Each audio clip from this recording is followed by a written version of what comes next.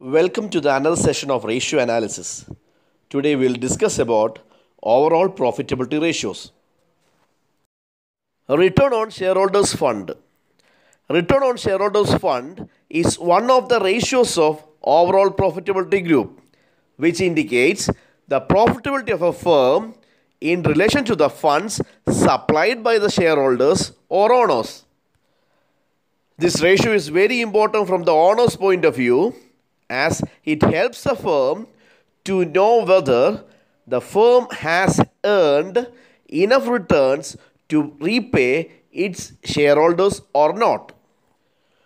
Overall profitability ഗ്രൂപ്പിൻ്റെ റേഷ്യോസിൽ ഒന്നാണ് return on shareholders fund. ഇത് ഷെയർഹോൾഡേഴ്സ് അല്ലെങ്കിൽ ഉടമകൾ നൽകുന്ന ഫണ്ടുകളുമായി ബന്ധപ്പെട്ട് ഒരു സ്ഥാപനത്തിൻ്റെ ലാഭക്ഷമതയെ സൂചിപ്പിക്കുന്നു. ഓണേഴ്സ് പോയിൻ്റ് ഓഫ് വ്യൂവിൽ നിന്ന് ഈ റേഷ്യോ വളരെ പ്രധാനമാണ്. കാരണം ഇത് അതിൻ്റെ ഓഹരി ഉടമകൾക്ക് തിരിച്ചടയ്ക്കാൻ ആവശ്യമായ വരുമാനം കമ്പനി നേടിയിട്ടുണ്ടോ എന്നറിയാൻ സ്ഥാപനത്തെ സഹായിക്കുന്നു.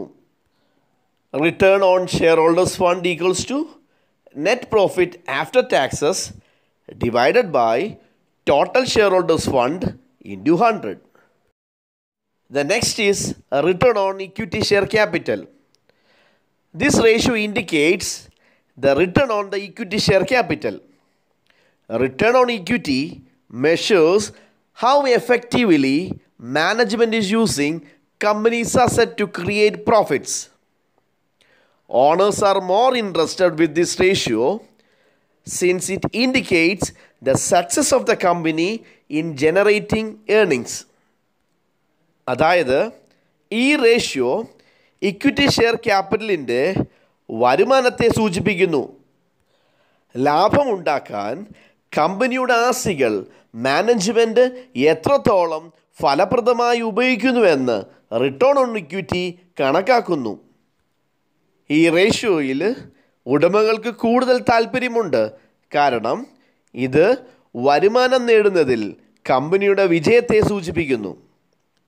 Hence, return on equity share capital equals to net profit after tax and preference dividend divided by equity share capital into 100. Higher the ratio, the better it is. The next is return on capital employed. This ratio is also known as return on investment. Return on capital employed is a profitability ratio that measures how effectively a company can generate profits from its capital employed by comparing net operating profit to capital employed. ഈ റേഷ്യോസിനെ return on investment എന്ന് വിളിക്കുന്നു. Return on capital employed ഒരു profitability ratio ആണ്. ഇത് net പ്രോഫിറ്റിനെ capital എംപ്ലോയിഡുമായി താരതമ്യപ്പെടുത്തി ഒരു കമ്പനിക്ക് ക്യാപിറ്റലിൽ നിന്ന് ലാഭം എങ്ങനെ നേടിയെടുക്കാമെന്ന് കണക്കാക്കുന്നു. Return on capital employed equals to net profit before interest and tax and dividend divide by net capital employed into 100. Higher the ratio, the better it is. Next is earning per share. The earning per share indicates a company's ability to produce net profit for the common shareholders. This measures the profit available to the equity shareholders per share. It is calculated by dividing the net profit available to the equity shareholders by the number of shares issued. സാധാരണ ഓഹരി ഉടമകൾക്ക് net profits ഉണ്ടാക്കാനുള്ള കമ്പനിയുടെ കഴിവിനെ EPS formula സൂചിപ്പിക്കുന്നു. ഇത് ഒരു ഓഹരിക്ക് equity share ഹോൾഡേഴ്സിന് ലഭ്യമായ ലാഭം അളക്കുന്നു. ഇത് ഇക്വിറ്റി ഷെയർ ഹോൾഡേഴ്സിന് ലഭ്യമായ നെറ്റ് പ്രോഫിറ്റിനെ ഇഷ്യൂ ചെയ്ത ഷെയറുകളുടെ എണ്ണം കൊണ്ട് ഡിവൈഡ് ചെയ്താണ് കണക്കാക്കുന്നത്. Earning per share equals to net profit available to equity shareholders divided by number of equity shares issued. It is a term that is of much importance to the investors and the people who trade in the stock market. The higher the earning per share of a company, the better is the profitability. A high EPS indicates that a company is more profitable and has more profits to distribute to shareholders. അതായത് നിക്ഷേപകർക്കും stock മാർക്കറ്റിൽ trading നടത്തുന്ന ആളുകൾക്കും വളരെയധികം പ്രാധാന്യമുള്ള ഒരു പദമാണ് EPS. ഒരു കമ്പനിയുടെ ഓരോ ഷെയറിനുമുള്ള ഉയർന്ന വരുമാനം അത് ലാഭക്ഷമതയാണ് സൂചിപ്പിക്കുന്നത്. ഒരു ഉയർന്ന EPS സൂചിപ്പിക്കുന്നത് കമ്പനി കൂടുതൽ ലാഭകരമാണെന്നും അത് ഷെയർ ഹോൾഡേഴ്സിന് കൂടുതൽ ലാഭം വിതരണം ചെയ്യാൻ ആകുമെന്നാണ് പറയുന്നത്. The next is dividend yield ratio. Dividend yield ratio shows what percentage of the market price of a share a company pays its shareholders in the form of dividends.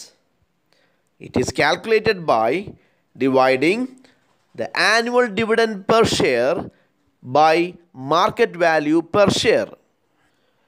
Dividend yield ratioയിൽ ഒരു company പ്രതിവർഷം അതിൻ്റെ ഓഹരി ഉടമകൾക്ക് ഡിവിഡൻഡിൻ്റെ രൂപത്തിൽ നൽകുന്ന ഒരു ഷെയറിൻ്റെ market വിലയുടെ എത്ര ശതമാനമാണെന്ന് കണക്കാക്കുന്നു. അത് annual dividend per ഷെയറിനെ market value per share കൊണ്ട് ഡിവൈഡ് ചെയ്താണ് കണക്കാക്കുന്നത്. That is dividend yield ratio equals to dividend per share divided by market price per share into 100. This ratio helps the investor in knowing the return he is going to get on the proposed investment. ഈ ratio നിക്ഷേപകന് നിർദ്ദിഷ്ട നിക്ഷേപത്തിൽ നിന്ന് ലഭിക്കാൻ പോകുന്ന വരുമാനം അറിയാൻ സഹായിക്കുന്നു. The next is dividend payout ratio. It discloses what portion of the current earnings of the company is paying to its shareholders in the form of dividend and what portion the company is plowing back in the business for growth in the future.